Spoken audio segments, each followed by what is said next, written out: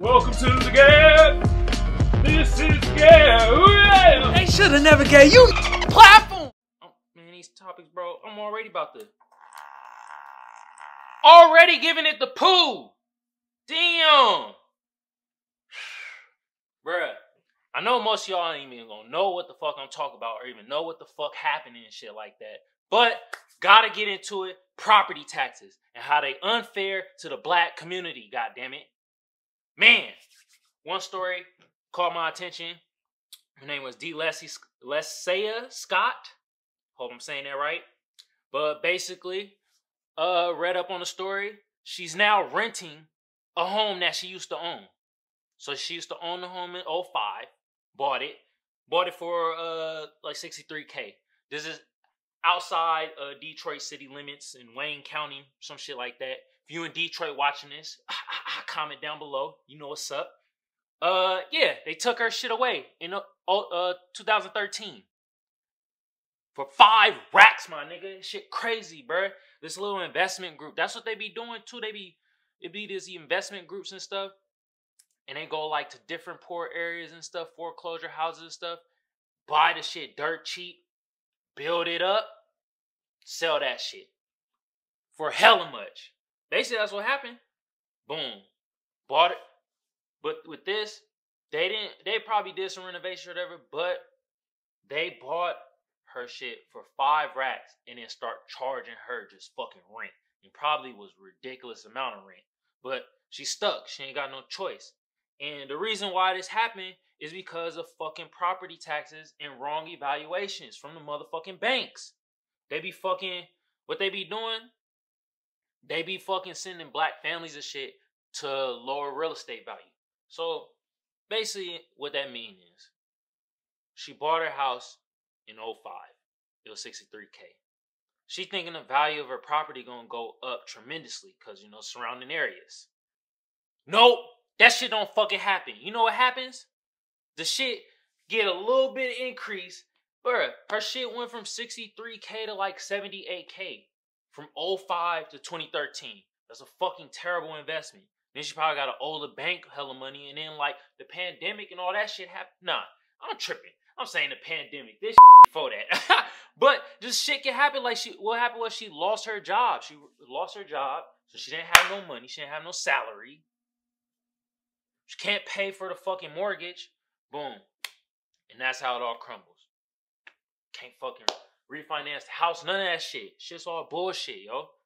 And see, that shit leads in institutional racism. Boom! That's the definition of institutional racism. For you niggas that don't get it, that be asking like, what the fuck is that? That doesn't exist. Bam! I gave you a clear-cut example. Institutional racism through property taxes. They fucking lower the value. They're giving us lower value real estate. And they fucking overvaluing the fucking houses. So it just it's getting higher property taxes. Shit is bullshit, yo. Shit's fucked up. And like, shit like this is going around in the world. And people don't even know the shit going on, man.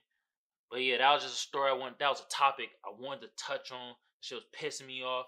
It's one topic that's making me hella mad. It's just like, damn, we can't win for nothing out here, bro. It's like, these motherfuckers be setting up all types of traps for us.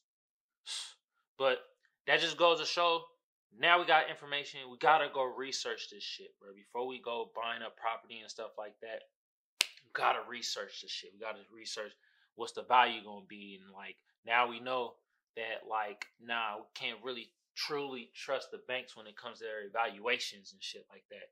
Cause they fuck us over. And then the white people benefit. They put them in fucking better areas and shit. Get better loans. Less interest rates.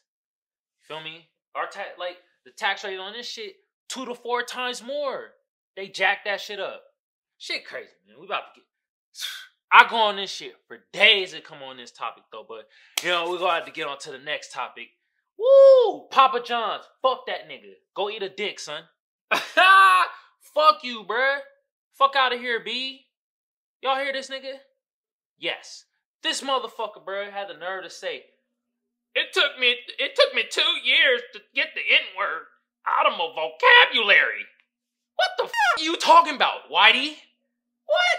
I cannot believe this trash-making ass motherfucker with the boot-cut jeans had the nerve to say this bull malarkey. What the fuck, bro? 2 years? Why is this shit in your vocabulary in the first place? Like, come on, bruh. Why is this in your vocabulary? Didn't it take you 2 years? Damn, it took me 2 years to get this out of my vocab, man. I was just saying nigger all goddamn day. This nigger here, nigger there. It's like, damn, motherfucker. And then, man, I ain't even gonna get onto the pieces. All I'm gonna say is this, as I get onto the pieces. Bro, them fucking pieces is cardboard motherfucking boxes. They so fucking terrible. Weak ass pizzas, man. I don't even know how this nigga still in business. I know why, cause fucking white people love that shit. They love them some Papa John's. Oh my God, I need some Papa John's. Weak ass pieces, bro. Fuck that nigga. Talking that bullshit. 2 years. Get the nigga. Man. Papa Poo, nigga. That's your nickname, nigga. Papa Boot Jeans. Nigga, y'all see the jeans he wearing? That bullshit art in his fucking house? Shit ugly as Nigga I think he had a painting 2 hawks fucking or fighting. I don't know. That shit just looked ugly as fuck. It's like, and I like hawks. This nigga made hawks look mad weak though. Can't believe it, man. These motherfuckers, man. Do not support Papa John's. Fuck that shit. Fuck that nigga. Yep, I said it.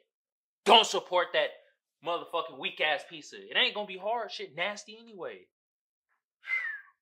And like, man, I love Shaq, man.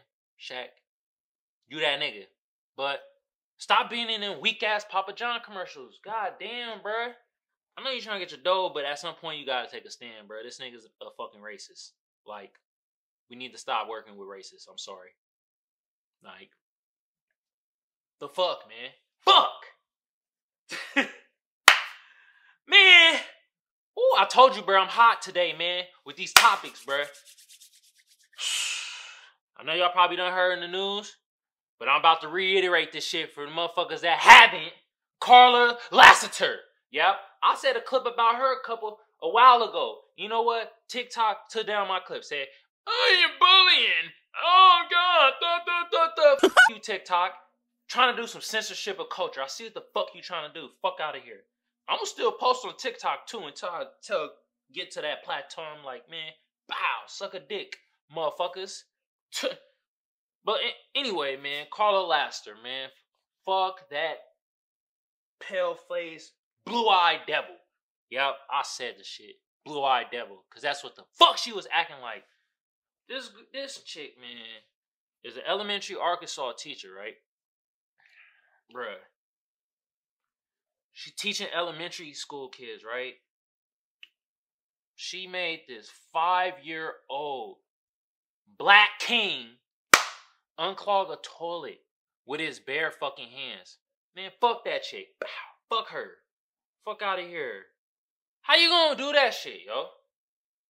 He's 5. Just treating us like motherfucking animals. Just like bullshit. Like, man, more people need to know who the fuck she is. So get her out of there. Get her the fuck out of there. Which leads to my fucking point, though. When it comes to public schools, yo, 79% of white people are teaching public fucking schools, my nigga. That shit is fucking bullshit. You know what else is bullshit? Only 7% of black people teach in public schools, my nigga. With 13% of the population, we can't even get the percentage of the fucking population in America to match up with how many black teachers are in fucking America. It's 7%. That's fucking bullshit. What kind of shit is that, bruh? 79% of white motherfuckers is teaching our fucking minority kids fucking English, history, all this other shit? Fuck that. That shit is fucking whack. Man, we gotta change that. And nah, man, it ain't that bullshit where it's like, oh, more black people need to apply to be teachers. They are applying. They just not getting the job. Let's stop with the bullshit. Y'all be trying to bullshit all that. Oh, more black people need to apply. They need to apply. No, motherfuckers apply. They just don't get the job. White people are in fucking principals and all that shit. In HR. And they're hiring their counterparts. Shit is motherfucking whack, bro. That shit weak, man. Fuck that broad. In the comments down below, say that shit. Say F that broad Karla Lasiter. Don't say fuck, cause like YouTube gonna fucking take down the comment and be like, oh god, oh, censorship. Oh, you can't say fuck. Like, come on, man. Say that shit.